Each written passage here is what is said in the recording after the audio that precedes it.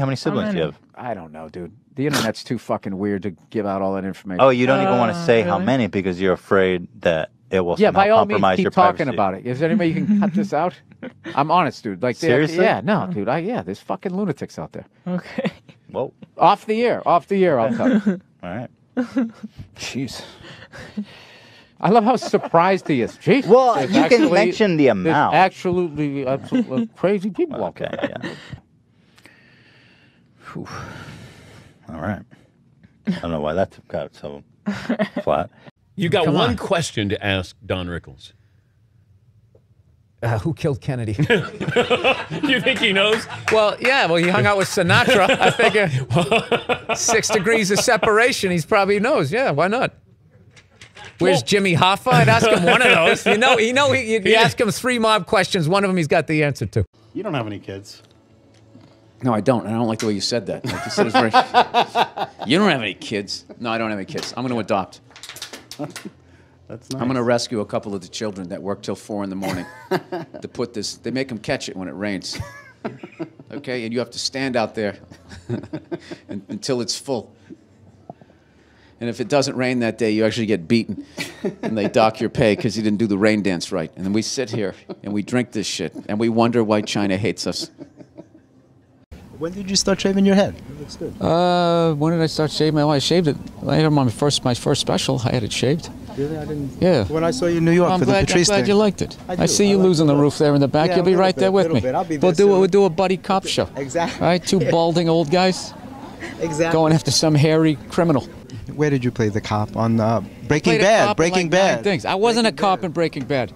I had my head shaved on my first special. You didn't do your research. You were so busy worried about this matching this, and now look at you. Cop? Huh? What You're show were you a cop? sweat on your upper lip. Because I'm nervous. Because I'm fucking this up. Are you from Southie?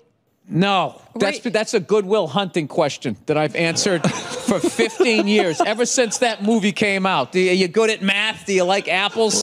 Oh, from flannel_toilet, semicolon. When do you think moonshine will make their big comeback? Well, moon shoes. I can't read, by the way. Do you think moon shoes will make their big comeback? What are moon shoes? It's like trampolines on your feet, just like you're bouncing around like you're on the moon. I didn't know that they ever had them. Flannel toilet? I had no idea.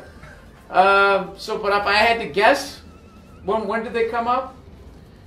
I don't know. Does anybody fucking know? Jesus Christ. Can women be funny? Will you guys just fucking grow up and just sit down and write your own horse shit and come up with it? Start your own fucking show. Have your own award show. Quit waiting around for other people to do shit for you. That's the fucking problem. If you guys had your own big club and I was standing outside of it, you'd never fucking let me in. I'd start my own shit. You guys got to start your own shit. You got brains in there, right? Yes, absolutely. So write your own shit and quit your fucking whining. We're all eating a giant shit sandwich out here. Nobody cares. I don't care. Absolutely, but I'm an entrepreneur. I'm a web person. The fuck up. It makes no difference whether you got a dick or a twat. All right? Just do what the fuck you want to do, and hopefully people respond to it. But this fucking horseshit of quotas and all of this crap become undeniable. Well, when was the last time you went on stage and you killed so hard the person after you bombed? If you're fucking doing that on a regular basis, people are gonna notice, regardless of what you have between your legs. I don't know how to say it. How would you say that?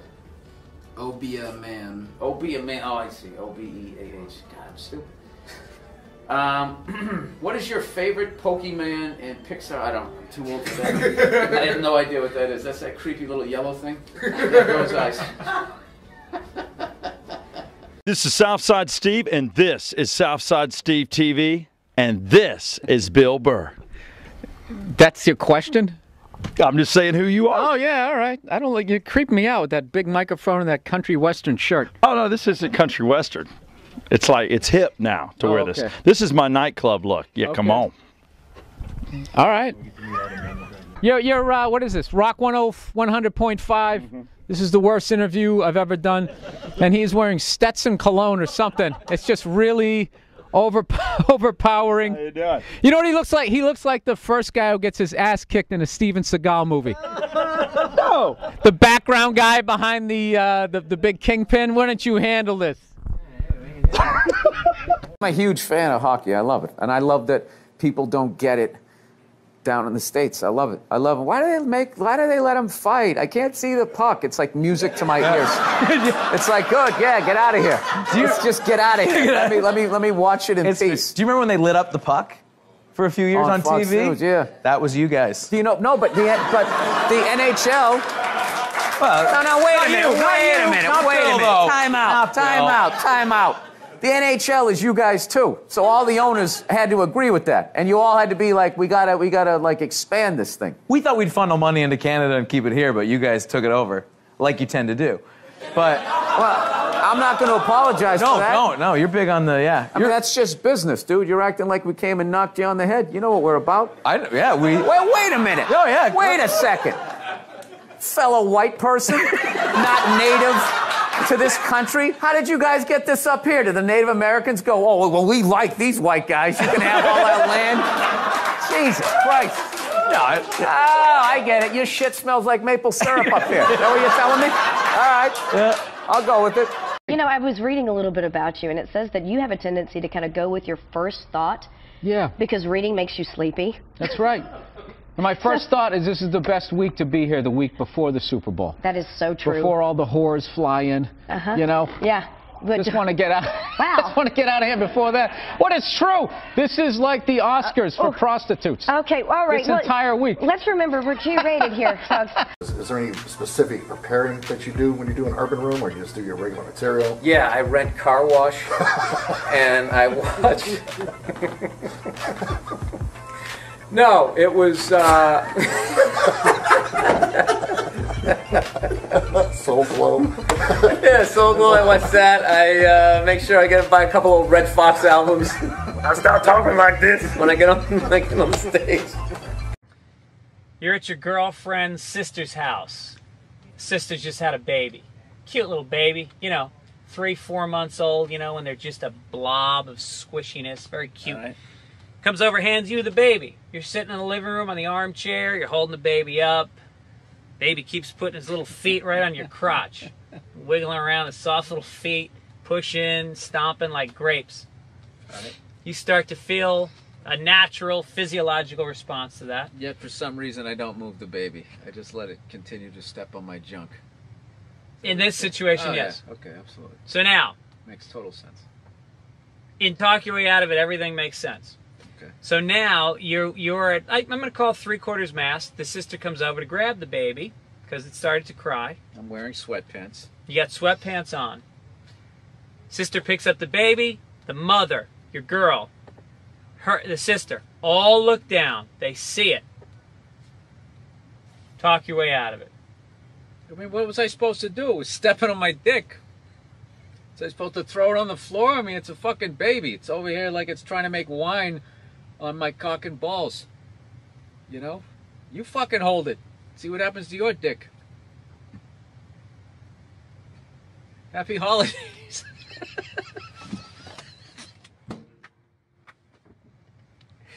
There you go. I'm out of it. Happy holidays. Just go with honesty. This game's easy. So your Christian background is part of the show. Or yes, and I wanted episodes. to talk to you about Jesus after this. Well, the only reason why I bring it up is some people thought maybe you went a little too far. You know. As far as what? Well, they thought that maybe you were being disrespectful to the Christian religion. Who did? I'm telling you, you need to Google. Oh, good Lord. So did you feel you were being disrespectful, or just you were just having fun with some of the crucifixes and stuff like that? I don't even know what I mean, we did maybe 2 jokes about that? Yeah, exactly. Don't you think the Catholic Church went a little too far? More so than my cartoon. All right, listen. A couple of jokes. I know this is a morning show. You can't bring up all those crimes. You know what? Technically, they just sort of kept moving them around. You know, like those killer whales at SeaWorld. After it kills a trainer, they'll then move it up to Seattle. They don't give them their background. All right, I'm not totally following, but I don't think You I know want what to. I'm talking about. It's a morning show. I understand. I like it. Thank you I for being came on. positive. That kid Positive. missed the graduation, and then it was a feel-good story. It was a feel-good, and we want to leave. If you want to feel good about America, you watch the morning shows. You don't watch this, you know.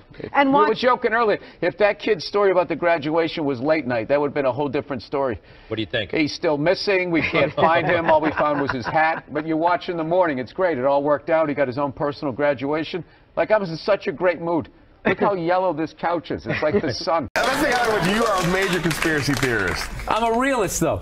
Yes. Conspiracy theory has gotten a bad name where now it's become synonymous with like moronic thought. Like if you're into conspiracy theory, if you think like the bankers need to be stopped, then you also think the moon is made out of cheese, and you think that there's shifters and like lizard people. You know, they just try to knock it down. It's like this country started with a conspiracy. That's how it came. We won, so they're considered heroes and rebels, you know, or whatever, revolutionaries. But if they lost, they would be hanged for conspiring. Yeah. It's not like it spontaneously happened. Yeah. Like all of a sudden everybody just picked up a gun and started shooting at the British. You know, they sat around. They planned it out. They planned it out. Yeah. I'm kind of getting tired of these people. What is It's funny when you said we won. I'm like, did we really win? But I understand what you're saying. I understand what you're saying. Now, is that African American thing? Yeah. Good. Hey, can you do a shout out for Old Head? What is it? The Old Fart Network. Oh, the Old Fart Network. Okay. Hey, what's going on, you old... What's going on, you old sons of bitches? Turn up your hearing aid. You're watching the Old Fart Channel. What do you think about population, world population? It's completely out of control. Well, what about be fruitful and multiply? I think we did that. I think we achieved that goal, and it's time to move on to something else. I mean, it's just going to get worse and worse and worse.